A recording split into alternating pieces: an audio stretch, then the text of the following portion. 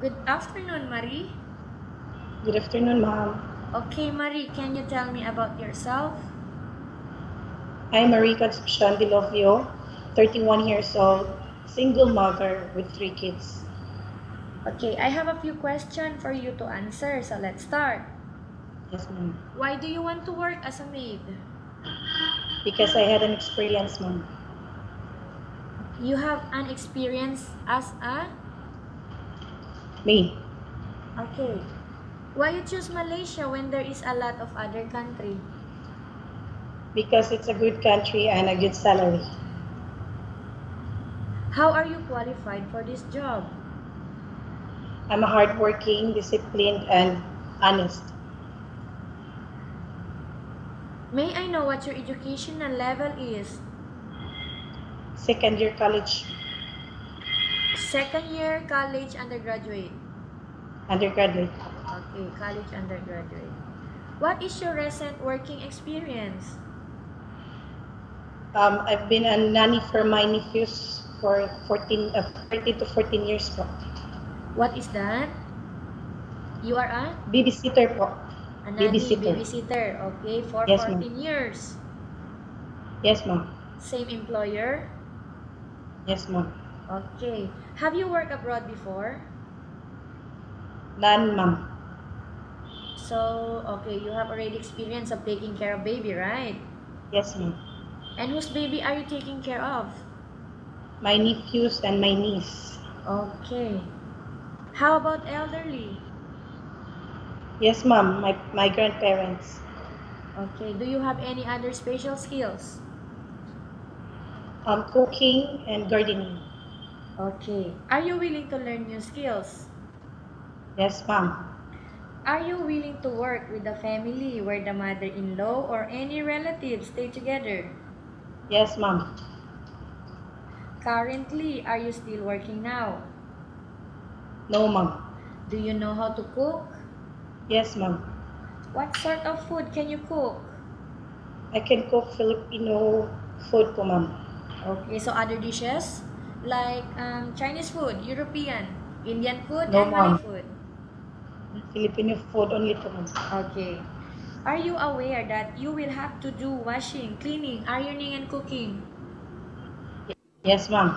From all the house chores like washing, cleaning, ironing, and cooking. Yes, ma'am. Everything, ma'am. Which do you like most? The cooking and the cleaning the house. Okay. If ever you were selected to work in Malaysia, who will take care of your kids? My parents. You are not allowed to use handphone during working hours. Yes, ma'am. You are only allowed to use handphone after you finish all the works and when going to bed. Yes, ma'am. You are strictly needed to surrender the handphone to your employer in the morning, and your employer will return back to you once you're going to bed. Yes, ma'am. If ever your employer finds out that you're abusing of using your handphone and it's affected your work performance, your employer will confiscate your handphone and you are not allowed to hold it anymore. Yes, ma'am. Instead, your employer will allow you to call to your family 3 times in a month. You only allowed to bring normal phone and you are not allowed to bring smartphone. Are you agreed for the terms and condition? Yes, ma'am. Are you agreed to the rules and regulation for the handphone? Yes, ma'am. I agree. How many years is the contract as you agreed and understands? 2 years. Can you 2 years in describe for contract, me? ma'am. Okay, can you describe for me your ethics, your attitude? I'm a hardworking, disciplined, and honest. How can you assure to us that you will work hard in Malaysia? I will give my very best and I will prove to them that I am worth trusted. Can you promise not to use the telephone without the permission of your employer? Yes, ma'am. Can you promise not to invite friends and relatives without the consent of your employer? Yes, ma'am. Can you promise not to invite friends and relatives without the consent of your employer? Yes, ma'am. I promise. Okay. Can you promise not to ask for advance salary from your employer under any circumstances? Pardon, please, ma'am. Can you promise not to ask for advance salary from your employer under any circumstances? Yes, ma'am. I promise. Do you really understand of the rules and regulation of the agency? Yes, ma'am. I understand. Do you pay any placement fee for you to come to Malaysia to work as a No, maid? ma'am. No, ma'am. Do you have any history of sickness, breast cancer, or any other illness? No, ma'am. Do you suffer from any skin diseases, allergy, or physical defect? No, ma'am. Have you suffered from any serious illness? No, ma'am. Do you smoke? No, ma'am. Have you undergone any operation? No, ma'am. Are you medically fit? Yes, ma'am. I'm medically fit to work, ma'am. Are you in any medication? No, ma'am. Are you allergic with any food? No, ma'am. Are you preferred to work for the employer of any race? Yes, ma'am. I'm fit to work. Are you preferred to eat the type of food taken by your employer? Yes, ma'am. Are you afraid of being left alone in the house? No, ma'am. Are you afraid of dogs or other pets? Dogs only, ma'am. Only dogs. Yes, ma'am. Okay. Can you promise to work according to instruction from your employer?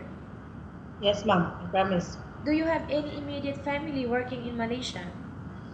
No, ma'am. Don't have. Okay, Mary, we have finished our question section. Let's go to case study. I have a case study here for you and I want you to answer me truthfully, okay?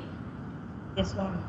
Upon arrival in Malaysia within 6 months only, if ever one of your family members passed away, what will you do?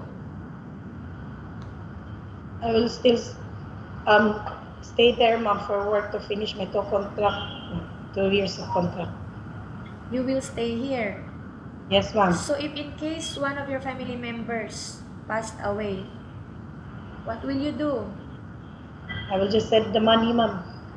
You will just send the money. Okay, Yes. then tell us about yourself and why do you want to work in Malaysia as domestic helper? Pardon, ma'am? Tell us about yourself and why do you want to work in Malaysia as domestic helper? I'm Marie Concepcion Diluvio, 31 years old, single mother with 3 kids. I want to get work for my kids' better future. Okay, what do you want to tell to your employer who are watching your video right now? Okay, ma'am. Hi, ma'am. Good afternoon. I hope that you will choose me as one of your housemates, and I promise I will do my best, and I will assure you that I am worth trusted. Okay, thank you very much, Marie. We will update to your agency if there is any Yes, ma'am. selection made by the employer. Yes, ma'am. Okay.